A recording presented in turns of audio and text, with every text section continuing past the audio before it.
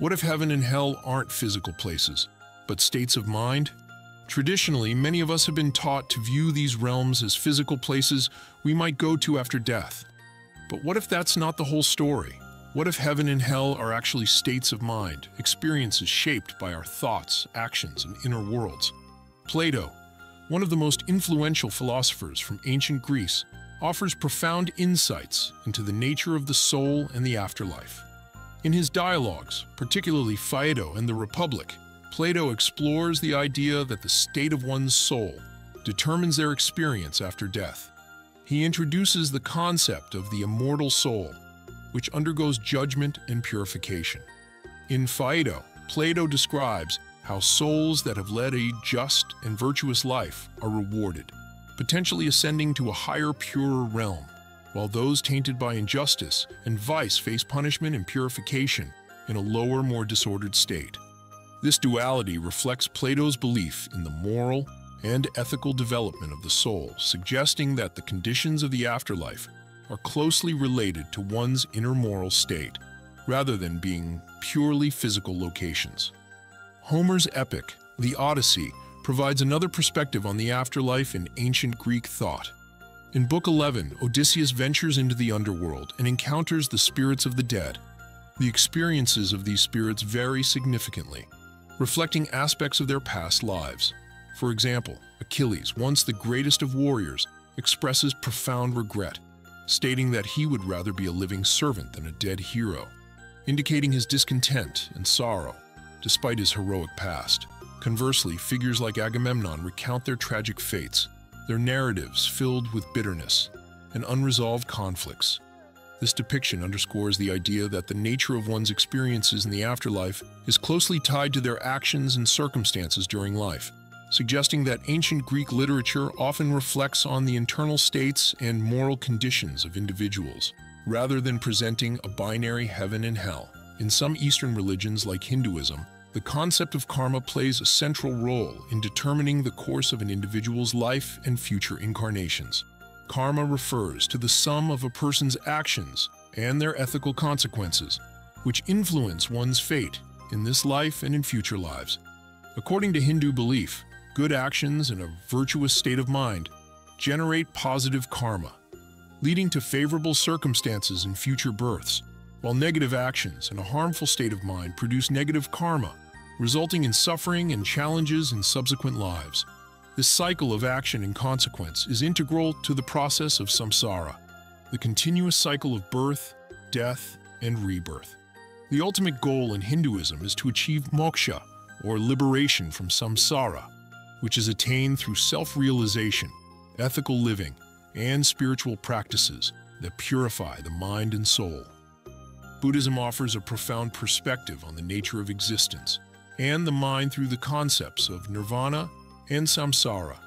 Samsara represents the cycle of birth, death, and rebirth, characterized by suffering and dissatisfaction due to attachment, desire, and ignorance. This cycle is perpetuated by one's mental states and actions, which are driven by karma. In contrast, nirvana is the state of ultimate enlightenment and liberation from samsara, achieved by extinguishing the fires of greed, hatred, and delusion.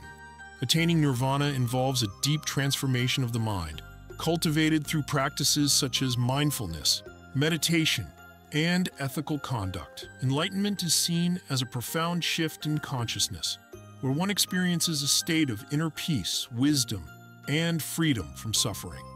In Buddhism, the journey toward nirvana emphasizes the importance of mental states and the cultivation of positive qualities like compassion, mindfulness, and insight. Origen of Alexandria, an early Christian theologian and philosopher, presented a unique perspective on the nature of hell. He posited that hell is not a physical location of eternal torment, but rather a state of separation from God. In his writings, particularly in De Principiis, Origen argued that the suffering of hell arises from the soul's alienation from the divine presence.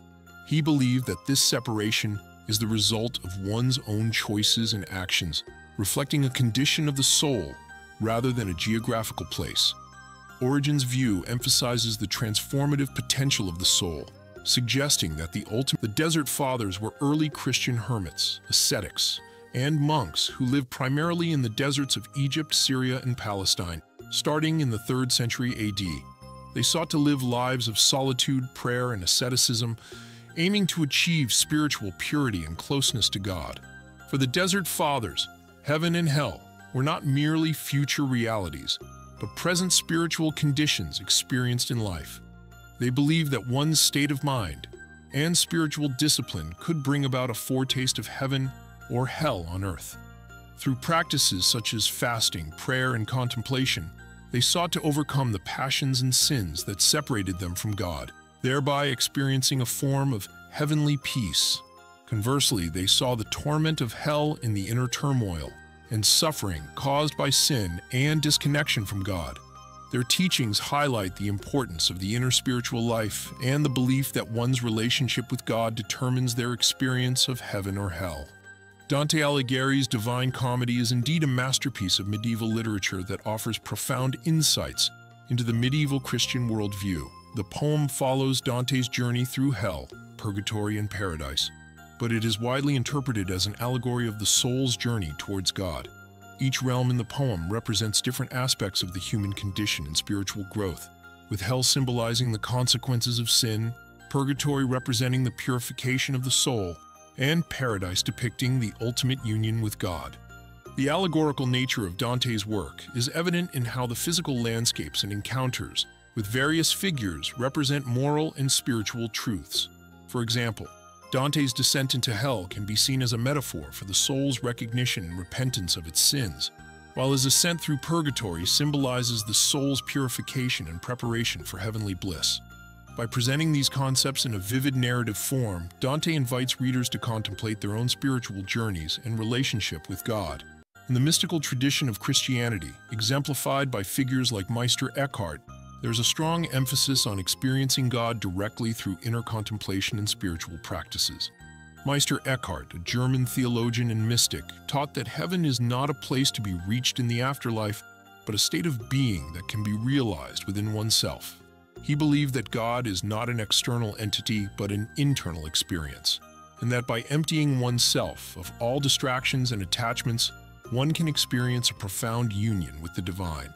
This perspective highlights the idea that the journey towards God is ultimately a journey towards self-discovery and inner transformation. In modern times, the concept of heaven and hell has indeed been examined through psychological lenses, offering intriguing insights into the human psyche.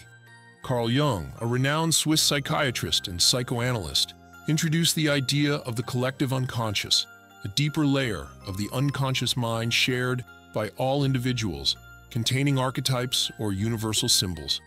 Jung suggested that heaven and hell can be seen as archetypal states of the psyche, representing aspects of the collective unconscious. Heaven may symbolize a state of harmony, wholeness, and spiritual fulfillment, while hell may symbolize inner turmoil, fragmentation, and existential angst.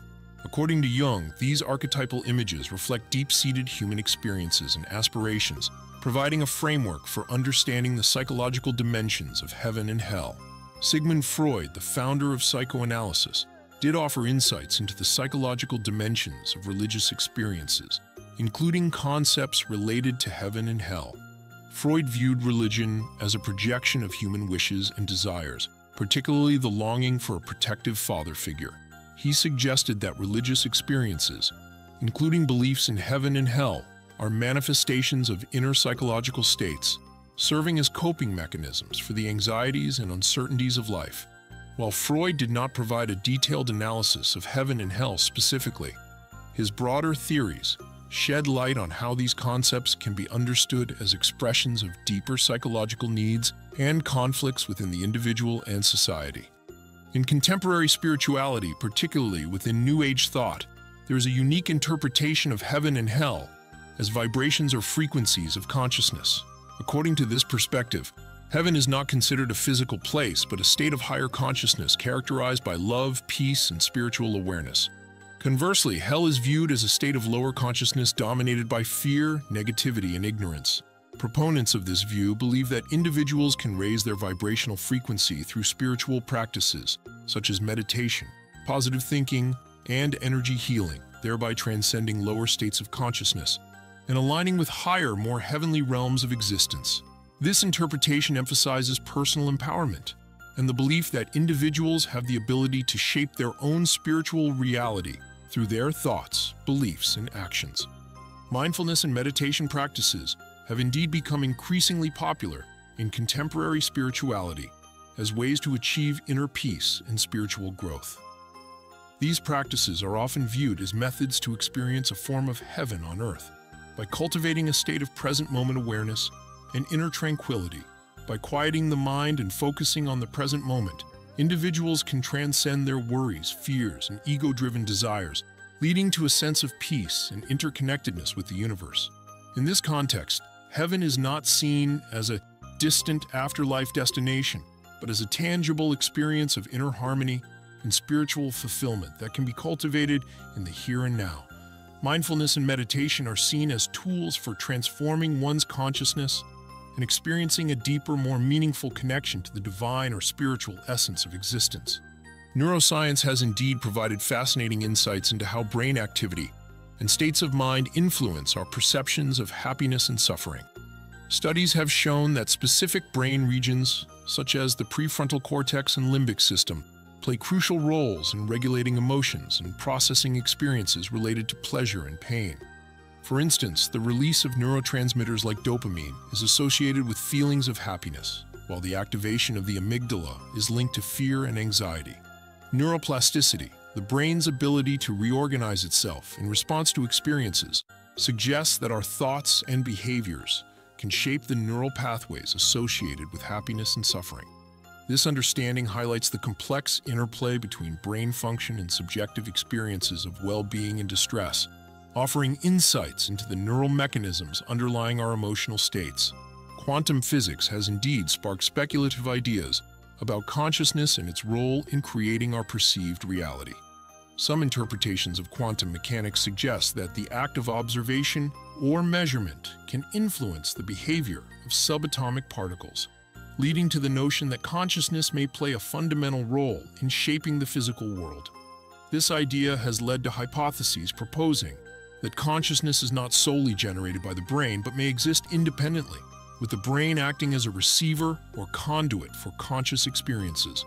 While these ideas remain highly speculative and controversial, they raise intriguing questions about the nature of consciousness, its relationship to the physical world, and the potential implications for our understanding of reality and human existence. In comparing ancient and modern views on heaven and hell, we observe a significant evolution in understanding. Ancient perspectives, deeply rooted in religious and philosophical traditions, often portrayed heaven and hell as literal places or states of existence in the afterlife, while some ancient thinkers, such as certain Gnostics or mystics, interpreted these concepts as metaphorical or states experienced in the present life.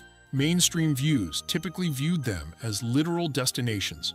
These ancient beliefs were closely tied to moral and ethical frameworks, suggesting that one's actions in life determined their fate in the afterlife. Modern interpretations, influenced by scientific and psychological insights, tend to view heaven and hell more metaphorically as states of consciousness or psychological experiences. This shift reflects a broader trend toward secularism and a greater emphasis on individual spirituality and personal growth. Modern perspectives often emphasize the internal and subjective nature of these concepts, highlighting the role of personal beliefs and experiences in shaping one's understanding of heaven and hell. Regardless of our religious or philosophical background, we all grapple with questions of meaning, purpose, and the nature of existence.